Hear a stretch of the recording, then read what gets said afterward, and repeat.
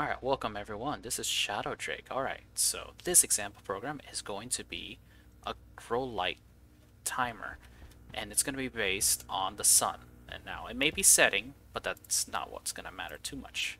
So it'll be this chip right here. We're going to tie our daylight sensor and our Growlight to it.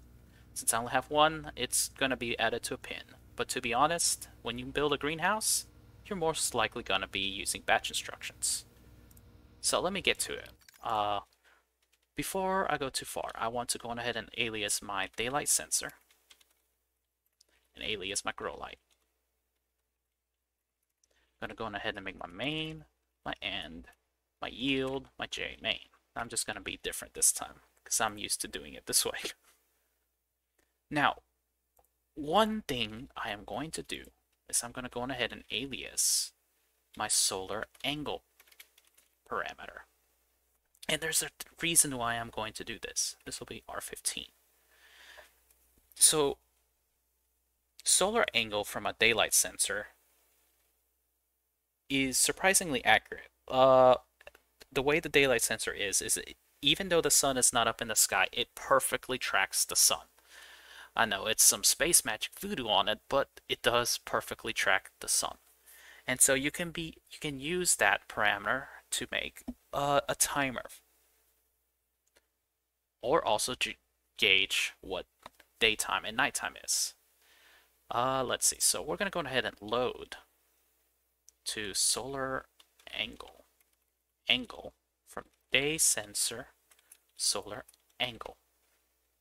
And since I need to see this value, and because I forgot to build consoles, I'm just gonna do SDB setting solar angle.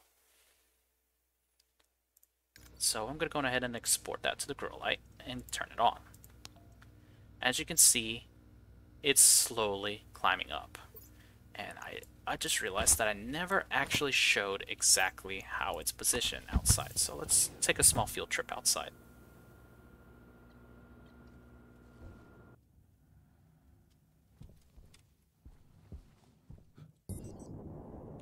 So as you can see, my daylight sensor is pointed straight up.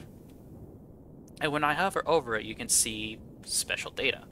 So like, for example, the solar angle is increasing. My solar irradiance, because there's no sun, is 0. And it's telling me what the horizontal and the vertical is.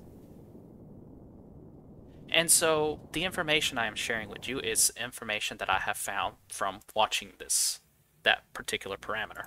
I'm going to go ahead and cancel that. And so one thing that I can say from a daylight sensor, I'm not sure exactly what that says. Solar angle. It just says the solar angle of the device. Yeah, not very descriptive.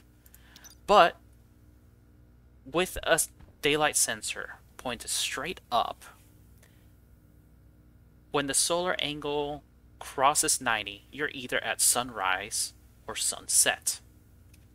And so we can use that information to create a sort of a time. So for example, if we want this grow light to be on when the sun is down, we need to know that the time that we need is 90. So let's go ahead and define that constant. Let's see. Ontime, we'll just call you that. And we'll just put 90. And so this is kind of where we get to our set. This is probably going to be easy to use a set register instruction. So let's say SGT R0 for solar angle on time. Down here we're going to do S grow light on based on R0. So what that's going to do is our grow light is going to turn on if our solar angle is above 90. And like I said, above 90 is nighttime. So let me just do that. Greater than 90 is nighttime. Less than 90 is daytime. So we're going to go ahead and export that. As you can see, my grow light is turned on.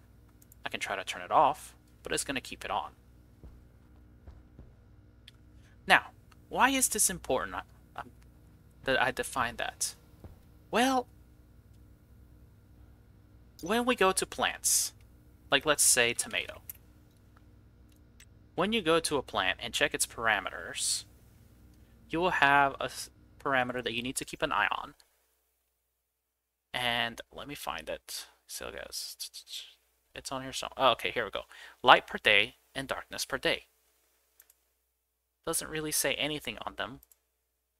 But what it is a plant needs at least 8 minutes of daytime to survive and 5 minutes of dark time to survive. For the tomato at least. But now this is based on a sun intensity of 100%. And the only planets that will have that are Vulcan, Venus, and the Moon. But the problem with Vulcan is that it's variable. It's not going to be a perfect 10 minutes of daytime, 10 minutes of nighttime. It's going to change. And based on the seasons of other planets, that may also change. But if you want to use the sunlight in conjunction with your grow lights, you need to find a good way to tie them together. And this is why I'm sharing the solar angle to you. Because this solar angle is going to increase. It'll increase to some point, and then it'll decrease. So, the sun is probably somewhere down there in the ground, below ground in the sky. And it's going to keep going around. Once it crosses this middle point, then it's going to start decreasing before it starts coming up to rising. And right when it's on the horizon, that'll be about 90 degrees. And then it'll be in the sky. So what you can do is tie this grow light to the sun. So what if, for example, I wanted to tie it to the sun? Well, I need to make sure that this is actually less than whatever my on time is. This is the solar angle to turn on. So what if I wanted to make sure that that my grow light was on up until the sun got to 140 degrees? Well, this is what this is for. I go on ahead and hit the define, change this value, and export it. And see, it should turn off soon. Just like that. And so now you can be confident that your grow light is only going to turn on for part of the night. And so whenever this value crosses of 140 again, it'll turn on. And so this is a crude grow light timer. But it's going to be a lot better than using a sleep function. There's nothing wrong with the sleep function. You could do the math and do 8 times 60. I believe that's 480. Let me confirm that math. Don't want to embarrass myself. Yep, I was right. You could do a sleep for 480. And then do a sleep for 300. And you could satisfy the tomato then. But like I said, the sleep function can sometimes go out of whack if for some reason the game has a hard time with atmospheric calculations and the timers get way off. Or sometimes freshly loading into a game could mess that up. Tying it to the solar angle, however, is a little bit less likely to go bad, because it'll just check the solar angle state and immediately trigger the grow lights based on the state. Now, I haven't watched the moon to see exactly how far the solar angle will go, but this is at least one example code for making a grow light and tie it to the sunlight. And I will say that different planets will have the solar angle vary at the highest value it can reach or the lowest value it can reach.